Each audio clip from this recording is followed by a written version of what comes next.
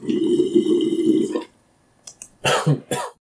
I'm Rad Linux, and today I'm going to be showing you a little bit about identifying sub-gigahertz devices, and then we're going to do some capture and emulation. When I got my Flipper Zero, I had a hard time because I didn't quite understand what sub-gigahertz was and what devices were using it. I tried to do research online, but a lot of the results I was finding were mostly academic papers and websites for companies trying to sell sub-gigahertz technology to IoT developers and manufacturers. Uh, that's because sub-gigahertz is not really a customer-facing technology, and so nothing is going to really say now featuring sub-gigahertz on like the packaging or anything. It's usually a closed system, doesn't require any sort of user interaction. There's no pairing. There's nothing like that. And it's usually just within used within a specific device. It's not like you can use one remote for another function and so on.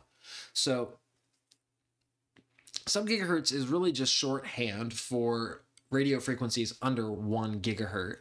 These are special because they are unlicensed, and there is some space carved out for commercial use, so companies can sell devices that operate on those radio frequencies.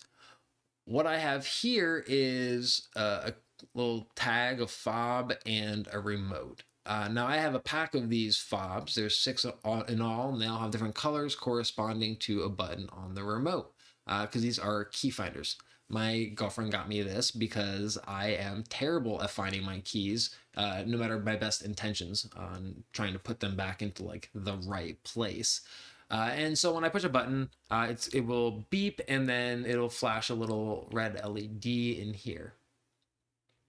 When I got it, I was really excited because it had a few of the telltales of being a sub-gigahertz device or a sub-gigahertz remote, and I was really keen on playing with it. I don't think I actually own any sub-gigahertz devices, so this would be my first one.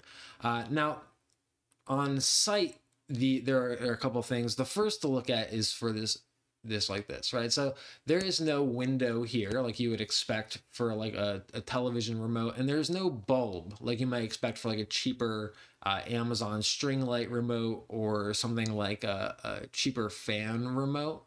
So this is a giveaway that we are not working with infrared. So that boils it down to likely being either Bluetooth, which is the kind of technology you would see for maybe Roku remote or Chromecast remote, Fire TV remote, or it could be sub-gigahertz.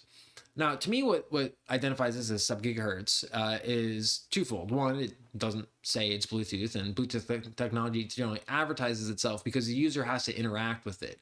You have to pair your device with the technology, and that means that it's not like a closed loop, and so the user has to know that it exists so that they can make the choice to buy the right technology that connects with the right devices. This is very simple. It sends a signal, and that signal is received. The only thing I've noticed is that if I press the button once and then I press the button again within a reasonable amount of time, it will actually go from beeping once to beeping twice. So that's a pretty good giveaway that we're working with a sub-gigahertz device. Now, all devices that use radio frequency are going to have to be registered with the FCC. So this, if you flip over, you see the sticker and it has the FCC ID. Now, Bluetooth is also working on radio signals. So this isn't necessarily going to tell us that it is or isn't a Bluetooth device, but there is a database online where we can look up all the FCC IDs, and it'll give us a bunch of information about these devices. This has been the way that people have been finding the frequencies that different devices operate on, because it'll show us that along with some other stuff when we look this up. So that's going to be a fun way to figure out stuff and learn a little bit more about the device. I definitely recommend you check those out. But the Flipper has its own convenient little tool for this. So we're going to turn this on. We're going to go to sub-gigahertz, and we're going to go to the frequency analyzer. This has actually in and of itself had some nice fancy upgrades when I first got my Flipper Zero. The frequency analyzer was basically just the primary numbers, but they've added this little space in the corner here where it saves like the last 3 frequencies that it's analyzed. This can get a little hectic if you're in a place that's actually, see, I haven't pushed anything and it's catching a frequency. So it can get a little bit hectic, but well, let's try this out. Well, there you go. So this confirms that, in fact, we are playing with a sub-gigahertz device, because the sub-gigahertz antenna in here has picked it up. So we can see it's 433.879, which is a very common frequency, so common, in fact, that we're going to go to read raw. The read doesn't seem to function properly, and I don't know if that's because of development or what, but read raw does work just fine. But we can see here in the top left corner that it's already set to 433.92 by default. So let's go to the configuration, and we can see that if we needed to, we can change the frequencies here. There's also modulation, so if you're trying it and you know it's the right frequency but it's not working still, try a different modulation, 2 AMs and 2 FMs. And then we have the RSSI threshold, and this is actually a little bit of an interesting one. So let's go back, let's hit record. So you can see there's kind of this baseline, this little this noise that's constantly occurring on the bottom here. I'm gonna hit stop, we're gonna erase that, we're gonna go back. Now, if I go to the RSSI threshold and I change that, we're gonna drop that down. And now you can see this dashed line. And this dashed line is actually, this is, at least in my case, above the noise that's in my area. So now I'm going to hit record. And now it's not even recording because none of the signals around me are strong enough to basically trigger it to record. So let's try this again. Now we're going to...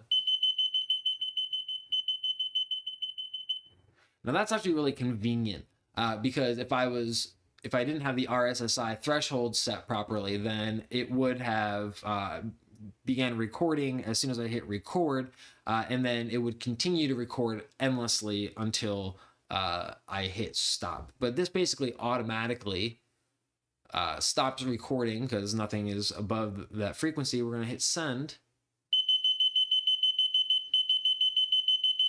And there you go. We have a nice clear signal, and that's gonna be really helpful too, especially if you're sending this back to like your your computer for further analyzing or use in a different way. We can also save. You can name it and save. Just so you know, this will always go into the sub-gigahertz folder that's in the Flipper 0. And so if you have like a more complex organization, you're gonna basically just have to capture a bunch of stuff and then pull your card, use a card reader in your computer, do your organization, and then put the card back into your Flipper 0. And there you go. That's capturing, and a couple of little tips on how to learn a little bit more about the devices around you so that you can spot sub-gigahertz devices in the wild. And we can learn to interact with them, or again, as always, ethical hacking is the norm here, and you should not attempt to target devices that are not your own. But it's just fun to be able to reimagine the world and to look around and say, oh, I think that might be a sub-gigahertz device. It's like when I used to skate, and what was just a curb now became a skate spot, and what was just a loading dock was now a skate spot. A handrail was something to skate. Now you'll start seeing those things around. You'll start seeing remotes and being like, oh, hey, can I see that real fast? I'm just curious, and yeah, I hope that helps you figure out, if there are some devices around you, and gives you something a little bit to play with. Thanks for hanging out. I'm Rad Linux.